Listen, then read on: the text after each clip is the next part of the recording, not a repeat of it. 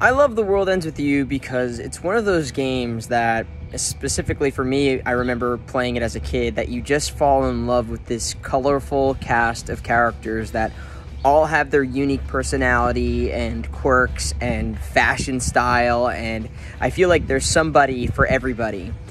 Whether it's Beat, Rhyme, Neku, Joshua, I feel like there's a character for everybody, and it's done in a fun, fantastical way, and it takes you on this journey with these characters where you can put yourself in the shoes of them. And for me specifically, I think I definitely played the game thinking at some points I was Neku, and at some points I was Beat.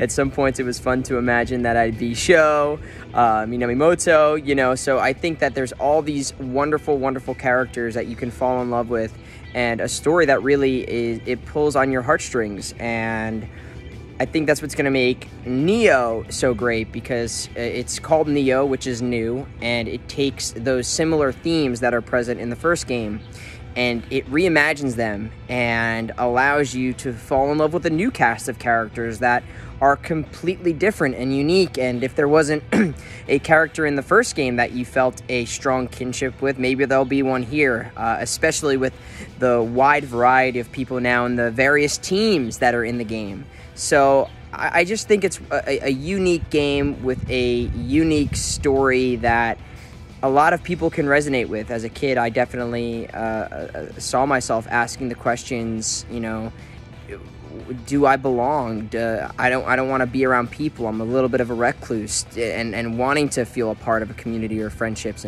and other societies. So it's a really, really wonderful game, and I hope you all enjoy it and fall in love with this new game and give it the love and the attention just like the first one.